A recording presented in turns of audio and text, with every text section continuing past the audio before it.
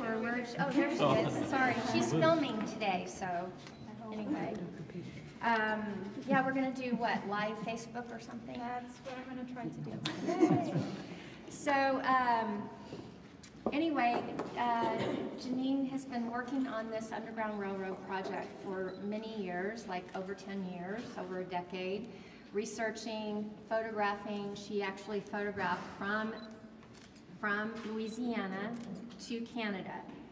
And the result of this project became a book. Let me show your book. This book right here. It's beautiful. It was published by Princeton Architectural Press, and the shipment comes in next week. So we are taking pre-orders, and since Jeanine lives in Dallas, she will be able to sign the books for you. So if you'd like a copy of the book, and it's only $40, which is very inexpensive for a photo book these days, go ahead and order through Louisa later after the talk. And not only is there a book published on this project, but there's also a traveling exhibition that's going to go to small museums and college campus museums, and so there's going a lot of attention on this project, which rightly so it should be. And we have the show too, so we're very pleased to have it. And Jeanine's here to talk about her journey, and if you have any questions, I guess at the end, that would be good. Okay? All right. Well, first of all, thank you, Missy and Louisa and Bert and everybody for putting this show together and allowing me to get the work in front of people. Basically, it's meant to be one person's view of what they would have seen on their escape to freedom circa 1840s. From research, I decided to try to figure out, I guess, the stops along the railroad, and wanted to do a first-person point of view of the project. And it's like Missy mentioned, it took me over 10 years to research it. I started researching back before the Freedom Center in Cincinnati and before the Freedom Trail initiatives from Congress to actually try to locate all the sites. My former career was in advertising as an art director, and so I would kind of work in my day job, and then I would do research when I would get frustrated with my day job, and then I would get kind of stymied on the research and table it. So I kind of went back and forth for a number of years. And then finally, about 2008 or 2009, I was going back to Indiana, which is where I grew up. And my stepdad suggested that I go to the Indiana Historical Society, and they have a massive research library there. And so I went in, and I was kind of going through the computer and having them pull different stuff, like you know, the old Underground Railroad book from the 1800s, all this stuff. And finally, one person brought out this huge manila folder that just had all of these things stuffed into it. And as I started looking through it, it was actually this librarian who is an elderly volunteer librarian. Anytime she came across Underground Railroad, she would make a copy of it and stick it into this manila folder. So it had stuff from the 1800s all the way up to when I was researching. And so finally, when I got my hands on that folder, that was like, oh my goodness, the gold mine of finding research. So that helped me kind of piece together more routes and start trying to figure out how to photograph and what I was doing. So what I did is I guess we were headed to New Orleans, and so we decided to stop at one of the plantations on the way, which was actually one of the Cane River plantations. And this is Magnolia Plantation, and this print is entitled Decision to Leave. And so they have 8 slave quarters still standing on the property today. And it actually is now a National Park Service, so if you're ever in the area, it's well worth stopping by. It definitely has a sense of feeling when you're there, and when I was out shooting at night, the hairs on the back of my neck were standing on end because you could just feel the sense of place. In its heyday, they had 350 slaves on the property. And they actually had an Eli Whitney cotton gin as well, and it's actually still there. So basically, I think they said that they were making about $800,000 to well over $1 million back then per year off of cotton. Just because of, I guess, we always think as Britain being, once you get to Britain, you're free and you're safe. But they were placing orders for all of this cotton, so the bales that we were exporting to Britain were getting greater as each year progressed. So then when the Eli Whitney invented the cotton gin, then that was when we had a burst of more slaves showing up on the plantations. I did notice from, I guess, slave narratives that I read, and I read a lot of books, slave narratives, etc. I did try to, there's a quote here from Frederick Douglass on the front wall if you haven't seen it yet. But I tried to pull, I guess, quotes or different texts from the time period so that you could get those people's and participants' voices back into the project so you could get a sense of what people were feeling. So if you do get the book or happen to look through it, you'll see some of those quotes and stuff throughout the book and between the pictures. So I started at the cotton plantation, and then in the South, what I found through the slave narratives was that basically slaves would run away, not necessarily for freedom all the time, but to protest. And so they would go to neighboring plantations for a week, 2 weeks, or a couple of days even, get some food or whatever, and then they would return back. So I figured if you were actually running away to freedom, then you would probably be gravitating towards these plantations on your way north. So I tried to pick larger plantations because if somebody extra showed up, then maybe it wouldn't be as noticeable as if you had 5, slaves on the plantation. If there's an extra person, you would know. So that's kind of the southern route, I guess, necessarily. It's very conceivable that they could have followed this path, but I don't know for sure because when they were in the South, they were on their own. There was no support, unless they did have slave support, as far as clothing, directions, maybe some shelter, etc. So really the contact with the Underground Railroad happened when they were crossing into the northern states where they were free states.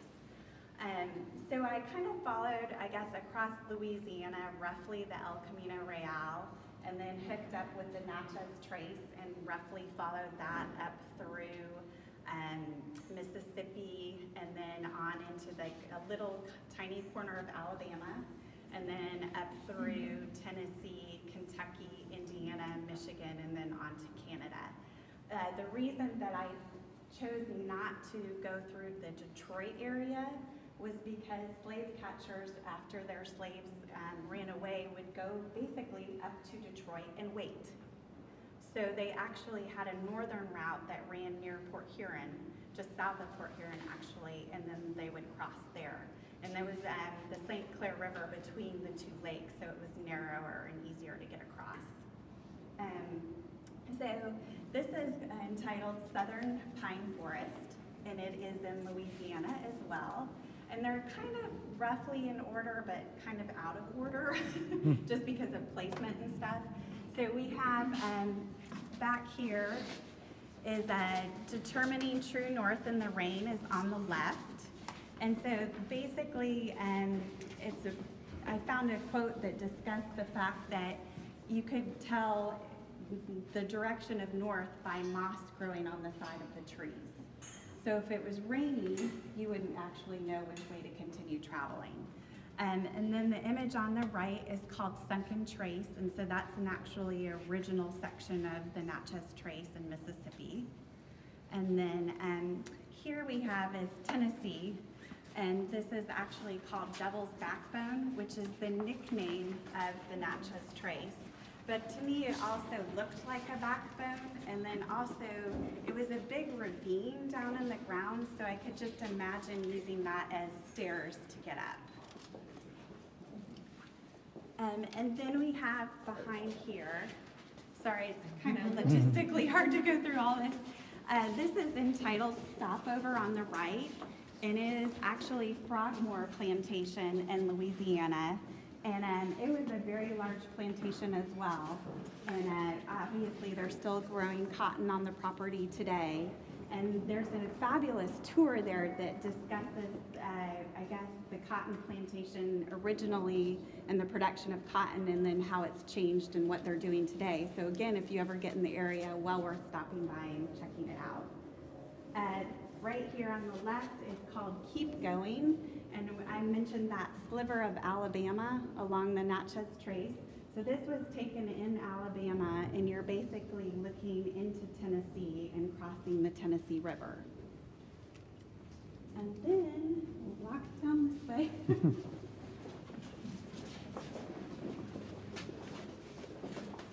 And if you are curious about the documented route, there is a map on this wall right here that shows kind of the route that I followed and kind of gives a synopsis of the project a little bit as well.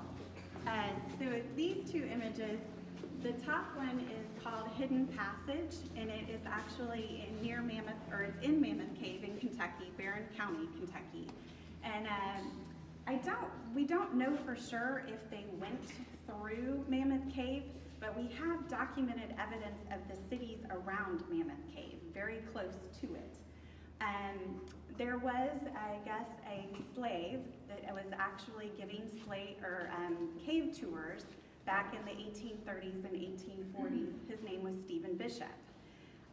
The best, I guess, hand-drawn map that they have to this day, and it's actually the best map that they still have, was drawn by him by memory, by hand. So he basically mapped this cave system. So the theory is that he could have had them come in one entrance and go out another entrance, and nobody would have been the wiser.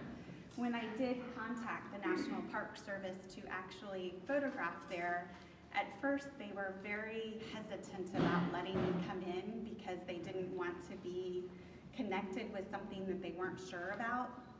But the more I discussed the research and what I had found and stuff, basically they said, bottom line is we don't know, and if you do come across direct documentation, we would like it. So oftentimes, some of the stops I know that are completely verifiable. We know that people stop there. Other times they are word of mouth, but the Underground Railroad was a word of mouth thing, and there is enough documentation that I felt it was worth including that site in there. And then I did have a couple times afterwards where I would go back out and find research after I photographed that did verify a stop. So I think people are still constantly researching it, and all of these spaces and areas and locations are coming out still. This is actually William Beard. He was an abolitionist, and this is his home. And I have kind of two stories about this. As I was researching, I was trying to have, I guess, a route that I was following, and I wanted it to be conceivable that somebody could have actually followed it. So I didn't want to say, oh, this stop was working in 1830, and then the next one they went to was running in 1850, and then you know, I wanted the time period to match, and then it would be probable that you could go from one station to the next.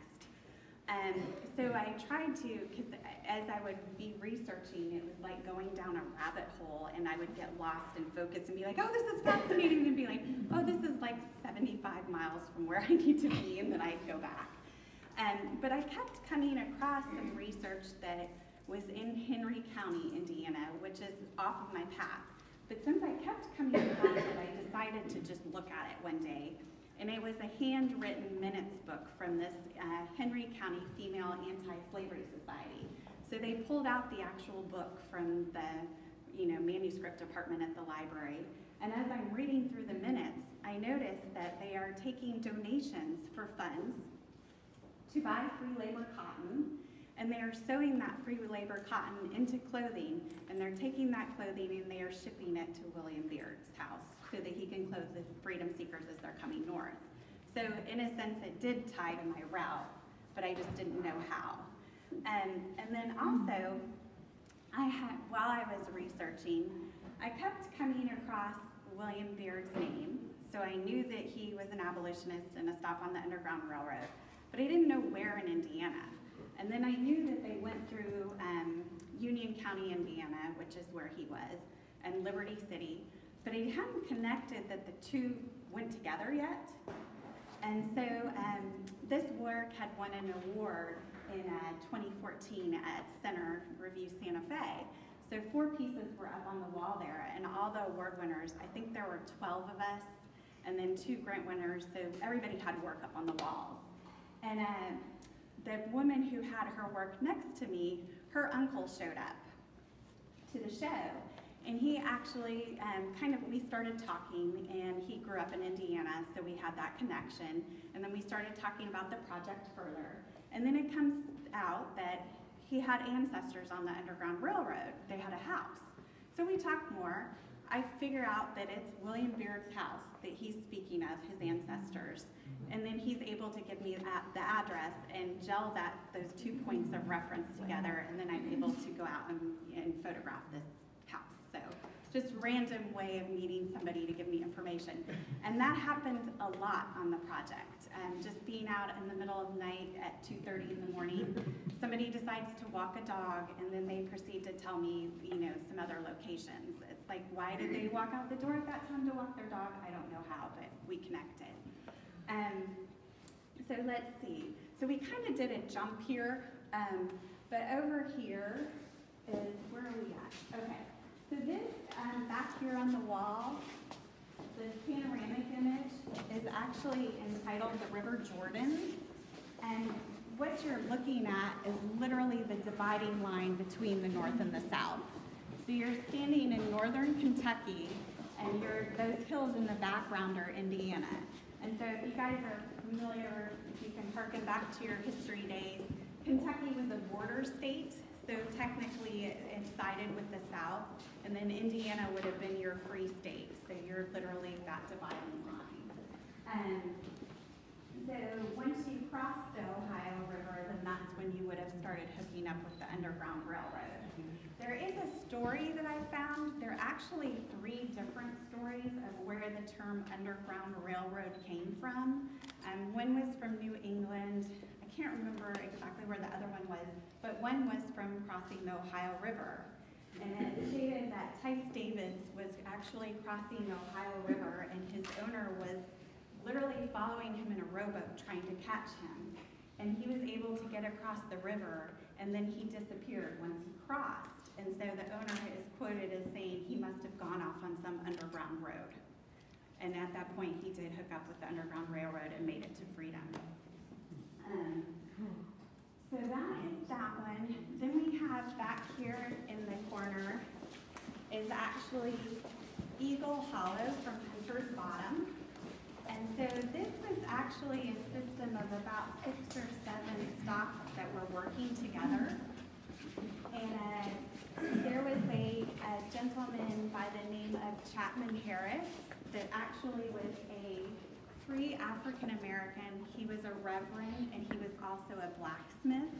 He would signal to people on the Kentucky side that it was okay to cross the river with hammer strikes on his anvil. Then they would follow up through, and like I said, there were a system of about 6 or 7 houses that were going up through this section of Indiana. On the right here, we have on the safest route where the cabin is, and rumor has it that Eliza Harris, who was made famous by Uncle Tom's Cabin, the book in 1852 that was published by Harriet Beecher Stowe, she picked up of Eliza's escape crossing the Ohio River when it was frozen, but it was still kind of melting, and as she's crossing with her infant in her arms, the ice is breaking apart. It's a terrible story, but she does make it across. And we do find reference to her staying at Levi Coffin's house later on. So anyway, and supposedly she stayed at this cabin. There has been, I guess, documentation that I found from the 1840s that she did, but then there are other people that say that she didn't because she was over here. So again, not detailed things. So, but I tend to believe the stuff from the 1840s more than the other things later on. But trying to think of what else about that one. Oh, it was, I came across a story, and I'm not sure if this one is true, but supposedly Harriet Beecher Stowe was invited to the White House to meet Abraham Lincoln. And when she walked in to greet him, he said basically, "So you're the little lady that started this war." That book was so important at that time period of exposing the evils of slavery. And so I thought that was pretty interesting. The next image is look for the gray barn out back. And this is actually a station. It was a Joshua Eliason barnyard and farmhouse. And there is a tunnel that has been closed off, but both farmhouses on either side of the tunnel verify its existence. They're both businesses now. So that is that one. And then the next one over is Follow the Drinking Board. And there actually is a song called Follow the Drinking Board. And it discusses, I guess, a route to freedom and its directions. And again, questions on when the song was founded. I think the chorus, they say, was from 1929, but then the other lyrics they feel are from the 1830s, 1840s. And then let's see, we're going to skip over the one in the corner. Back here, the pairing back here, we have the Levi Coffin House on the left. And the reason that I chose to photograph the barn in that image is because he actually had a bottom wagon that he kept in his barn. And so he would put the freedom seekers in the bottom and have them lay down and put some boards over and pile grains on top and then drive them to the next station through the middle of town. He was dubbed the unofficial president of the Underground Railroad in the area. Him and his wife, Catherine, actually helped approximately 3,000 slaves in their 8 years in Indiana. And they eventually moved to Cincinnati and continued their work there. They actually started in Indiana and then took the concept to Cincinnati when they went there. They had a free labor goods store. So they were selling, cotton that was not produced through slave labor, produce, etc. And that was the whole premise of the store back then. And there were some other stores in the area, and they were all part of the anti-slavery society there, Quaker. And the reason that they were so, I guess, adamant against slavery is because most of them came from North Carolina, and they had witnessed the evils of slavery firsthand and knew what it was, and that's why they were so willing to help. The image on the right is a cornfield, and the reason that I shot the cornfield is actually it's the Union Literary Institute, and it was a school for African Americans back then, and a lot of the focus was on agriculture and trying to help them find a way to support themselves and make a living. The schoolhouse actually, a tornado had hit it a couple of years before, and so it was pretty decimated, and they hadn't gotten enough funds back together to put the schoolhouse back together. But I thought that the cornfield was interesting as well because I came across a story that I found, and it was actually, I guess, some memoirs that somebody had put together of helping. And there was a group that had left one station house, and then as they were leaving to go to the next station house, the sheriff of Jefferson County, Indiana, was Wright Ray, and he actually used that office and that position to be a slave catcher. So he had a group of people that worked for him regularly. Well, as they're leaving the one station going to the next station, they went to the house that they had left and were watching. Well, they also went to the house that they were going to. So they had nowhere to go and they were stuck.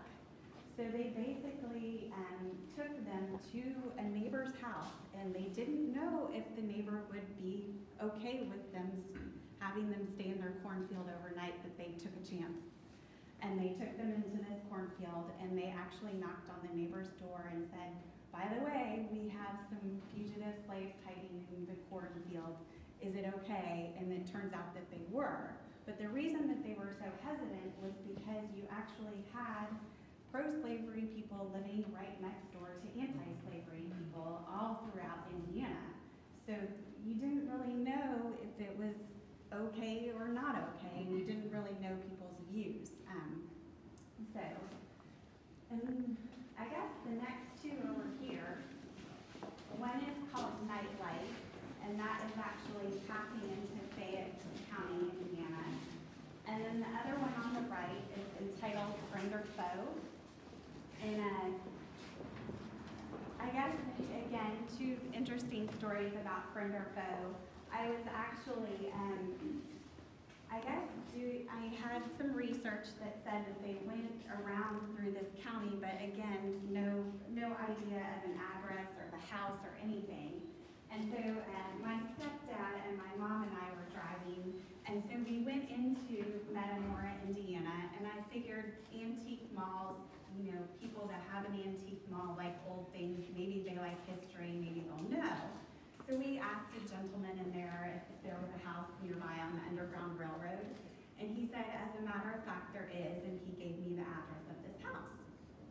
So it's about maybe 15 miles outside of town, northeast, and we drove out there and knocked on the door, and nobody was home. And so I'm like, all right, well, I'll do some research later and figure out if it's actually on the Underground Railroad and verify it, and then we'll come back and photograph it. Because it actually took me about 3.5 years to photograph the whole series.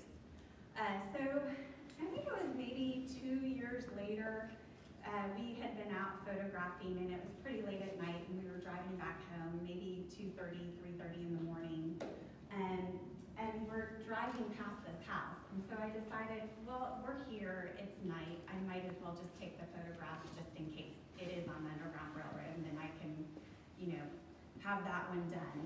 And so as we set up to photograph, we're noticing that you can see the grass is kind of overgrown in the image, and so we're wondering kind of, well, the house was taken care of, and now it looks like it had been taken care of, but most recently it hadn't. And so actually, I put a flashlight in the window, and that's what illuminated the window. And so we were kind of, I guess, like the county road is literally right here, so you're not very far from the street. So you can just see all these cars driving by, and as they're going by, they're, you know, obviously the local residents, and they're very curious what we're doing out there at 2:30, 3:30 in the morning. So you can see them slow down. So I said to my stepdad, I think the police will be here soon. So sure enough, 2 police cruisers show up. And the one guy jumps out, the first guy that arrives, and he's completely quizzing me on what I'm doing. So I'm telling him, you know, explaining the project, the story, etc. Meanwhile, I try to take different vantage points when I get to a site. So I'll take pointing out the house, all the way around the house. Sometimes I'll be at the house pointing out and taking pictures. So by the time he got there, I already had my camera turned away from the house. So as I'm telling him that I'm photographing the house, he's looking at my camera, not quite believing me. So anyway, I was able to keep on explaining everything. And then, as I was talking about, I wasn't sure if the house was on the Underground Railroad or not, the second policeman stepped forward and said, oh, I can verify that the house was on the Underground Railroad. This is actually my father-in-law's house, and it's a probate.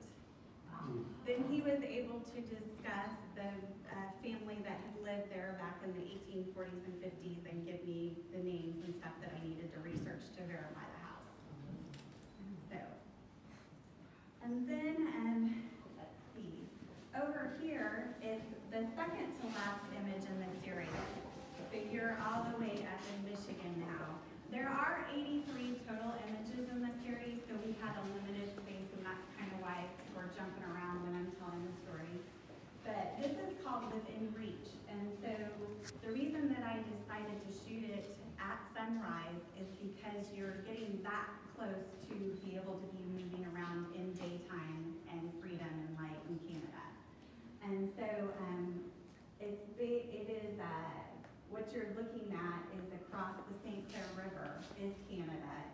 that is where freedom is. And I found, I guess there's a station there, the Orrin Cook Thompson House. I think it was actually a school as well. So that is the, I guess, within reach, and then the freedom in the book is the last image, and that is in full daylight, and you're basically looking back across the river at the United States and slavery from a freedom vantage point. So, does anybody have any questions? The Hebrew slave law act is worth it. Obviously, slaves were caught with being sent back. Was there any penalty for Northerners who protected them? Yes, and so I just remembered one thing too. We have an essay that we're going to read. Are you ready? Come on up here. And I will answer your question after, Norm. I'm sorry. So, and then do you want to explain how you came about to write the essay? My name is Jackie Rockwell. I'm from Dallas. I'm a Navy veteran, and I'm a student at College, and I'm at the Foundations of Arts. And my professor, I'm here. We came over here one Saturday, and the other gallery across the street, and we visited 3 exhibits, including this one. And next thing I know, I've got 3 essays to write. So I was impressed. My inspiration was the photograph, the sunken trace. This my first duty station in the Navy was in Meridian, Mississippi. So this is the essay that I submitted for this exhibit. I was totally taken aback by the response that I got. So I cried when I got it. Whenever. So here goes. Trees are interesting to me because I feel there is some power and freedom in being a tree. And I love the connection, and I have a love connection with them because they give us so much more than CO2 and photosynthesis. I've always wanted a Christmas tree farm when I don't think, where I don't think I'll allow people to cut them down at all, but adopt them and decorate them in my year-round holiday forest and put gifts underneath them for those in need to come and collect on love and offerings from others. Nearly every photograph in this Freedom to the Underground Railroad series has trees with ancient gifts attached to them and underneath them for those of us in need of history lessons to learn from them. Like the gift of an unknown field slave advocating that just for as long as she could before being summoned back to a cotton field or wet nurse chores. And the gift of the sorrowful wails of mothers of runaways captured and returned in shackles. Or the gift of ghosts of those who met their demise with a rope and whip or flames and tar and feathers, flesh hanging, embedded, blood draining, bonding them to the trees and grounds they're rooted in. These trees, having been there through the fire, no longer dominated by the looming shadow of death, survived to deliver a simpler semblance of energy captured through the camera lens of Jeanine Michna-Bales. I once drove with Navy friends through some back roads of Mississippi, actually deep into the route via plantations and never-ending rows of huge trees that had been there since before slavery, I'm sure. It was during an intramural sports tournament from Meridian to Gulfport and Pensacola and back. All of us in the van, without question, were African-American descendants of slaves. So very quiet and still, we imagined that the select few ancestors must have known those trees and the paths through them to freedom or untimely death. We were awestruck by the beautiful landscape, but mournful of the ugliness and hatred and anguish come alive through these trees before our very eyes. A couple of days ago, I posted one of my iPhone photos from the exhibit to my Facebook page, tagging a friend who was on this trip, asking him if he remembered the drive and what we were thinking and speaking of our attitudes about life as descendants of slaves. He responded sweetly, yes, all too well, it's hard to forget. This is what Bales' exhibit wants to teach us, that the trees and their landscape and their sacred ground bore witness to it all, and they're now like the evening news announcing, reminding us of our connections to the past. And I believe her decision to photograph at night was so she could capture the amazing and small and not bright but perfectly formed breadth of invisibility camouflage that a runaway headed for the underground required, black on black. No human models necessary for this effect. Just use your best imagination and listen to these trees to know who was once there.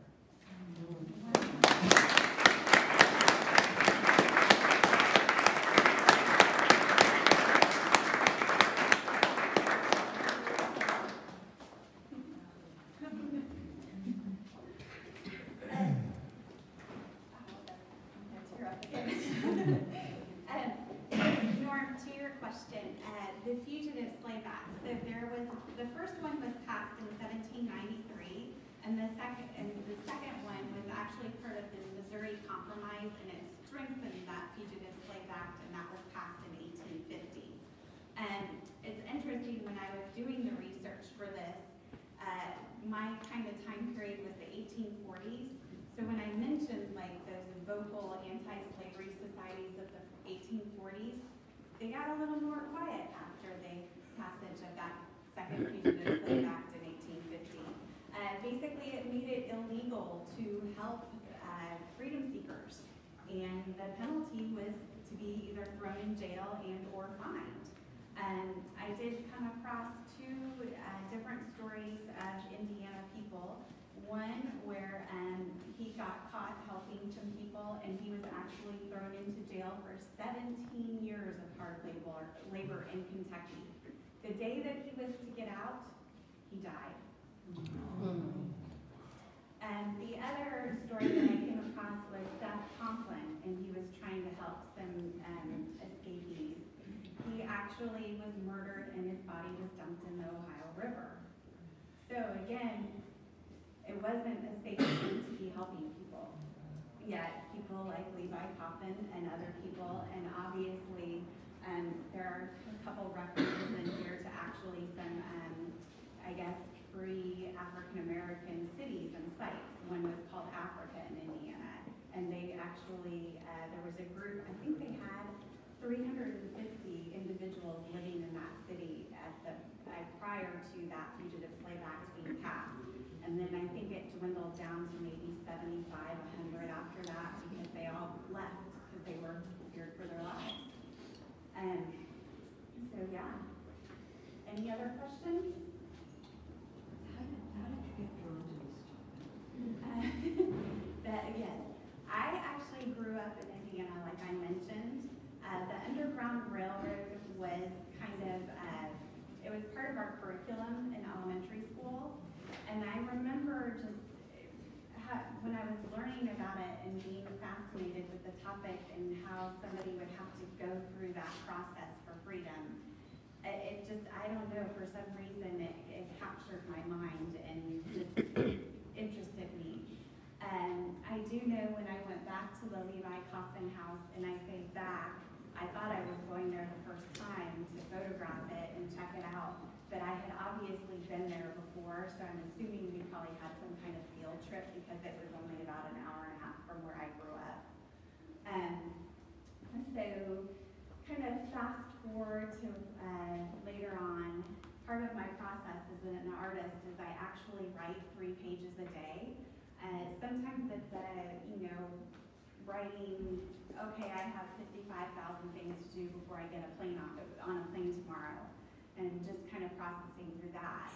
Or I fine-tune an artist statement, and I do a lot of word association. So back when I worked in advertising as an art director, we would concept with a copywriter and come up with the ideas.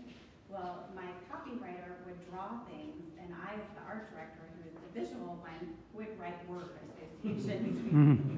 So we made a good team. But, so that's what I would do, like when I start to think on a topic, I'll just write any old word that comes into my mind. And so, for some reason, I had gotten on the topic of the Underground Railroad, and it just kind of, the idea flowed out onto the page, and I think that it chose me more than I chose it.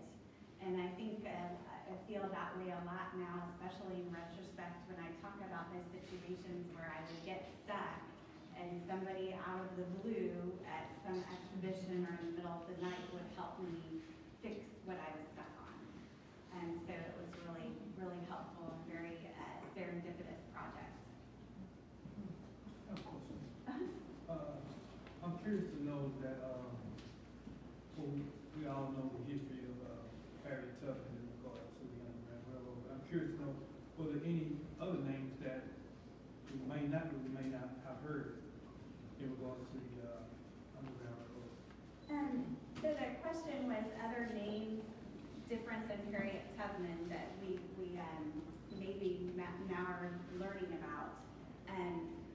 But as you'll see there, I have two quotes by Frederick Douglass up, so I'm fascinated with him.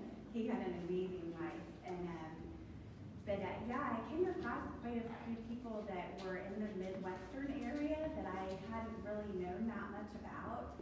And I'm sure some people have heard of them, like Sojourner Truth. I didn't know her details though. I had heard her name, but I didn't quite know her details. But there were other, I guess, a lot of the people that the sites and stuff that I had photographed, and like Chapman Harris, I didn't know about. There is I can't think of his name, out of Ohio. For some reason I'm drawing a blank, but yeah, yes, tons of different names, and yeah. And I think, like I said, that research is still coming to light, and people are still learning, and yes.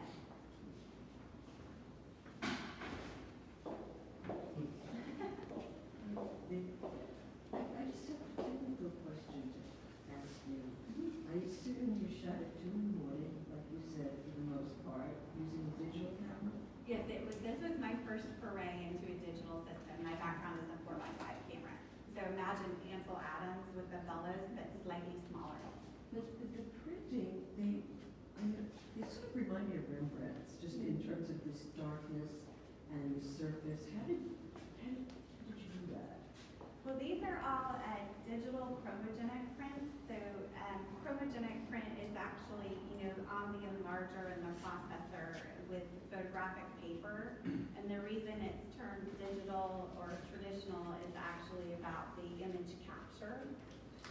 So these were captured digitally. So the reason that I chose, I guess, the C prints or chromogenic prints over like an archival pigment print and inkjet printer is because they are so dark, and I wanted those nuances and details in the shadow areas. I wanted it to not be like a big block of black, but so that you could see the individual leaves and the trees. So are you continuing your research? Does it still come to you even though this is complete? Yeah, I actually have quite a few people that I've developed relationships with, so when they come across things, they'll send it to me. Like one of the librarians at the Indiana Historical Center Society, she is retiring, but she had a career of researching African American history. So it would be sad to see her go. Hopefully they find somebody to fill her shoes. They're going to be big shoes to fill. Are you going to have a show in Indiana? I'm not yet, but hopefully. So obviously all this was by foot, so how long would the journey take, and what was the odds of survival? It was about 1,400 miles, and it wasn't, I guess, it's a zigzag path, so sometimes, they weren't going direct route. The majority of the people that did escape to freedom were coming from northern states. The deep south was a rare thing. It didn't happen often because they had so much more terrain and things to cover. So I know estimates range depending upon which historian you speak with. So it could be anywhere from 50,000 to 100,000 people that made it to freedom. And you would have had anywhere from that starting in the 1800s up through the Civil War. Some people say like 1830 through the Civil War. But you had 4 million slaves at the time that the Civil War started. So you can guess the odds from there. Anybody else have some questions? You'd be really complimented for your work. Oh, As thank you.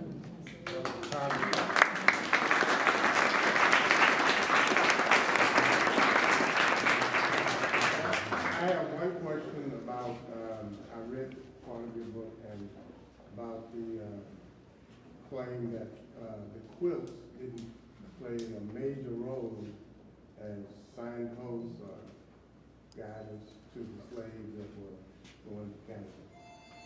Yes, it's interesting. Again, I know because there was a whole book that was published on that out of South Carolina. So again, it depends on the historian that you talk to. The majority of the historians, because there is no documentation on it, it didn't happen to them. Because the historians are all about documentation. Well, there's something called oral history. And Exactly. among quilters, and I happened to go to a quilt show last night, there were quilters who talked about these signs, these symbols in the quilts that are, and by the way, the show is at the South Dallas Culture Center. Take a look at it. These quilters have been talking about this, passing this word down from generation to generation. And those quilters, some of them have, been as far back as slavery. So there's, you might say, an unwritten oral history about how the stars, the Big Dipper,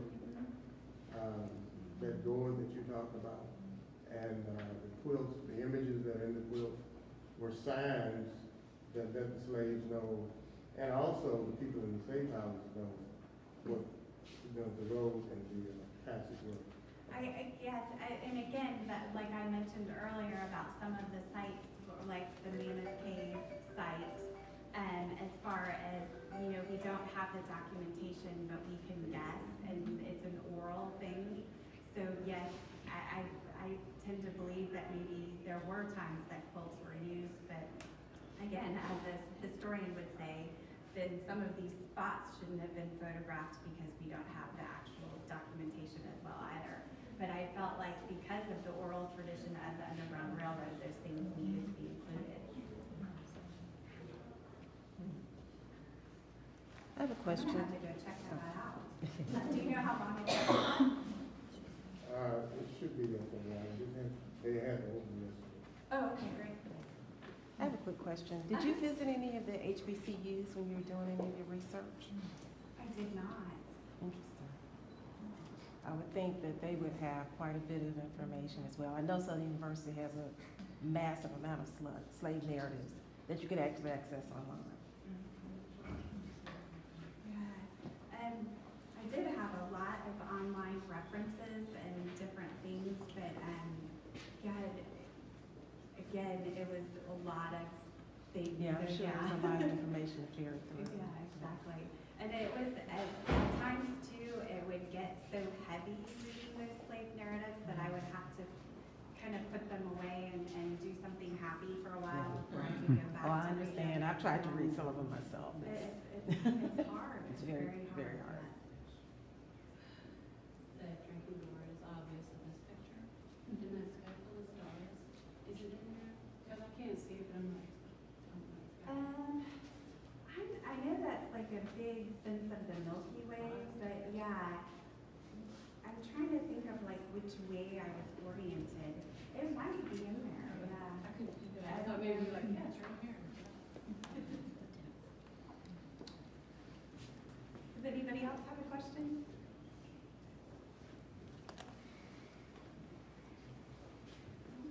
Okay, well, thank you for coming.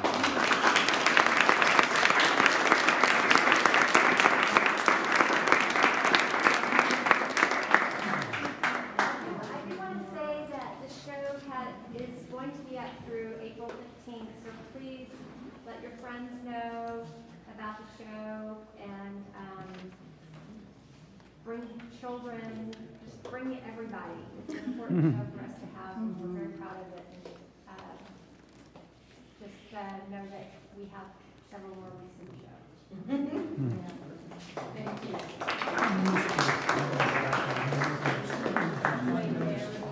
Southern diversity. And through their library. It's a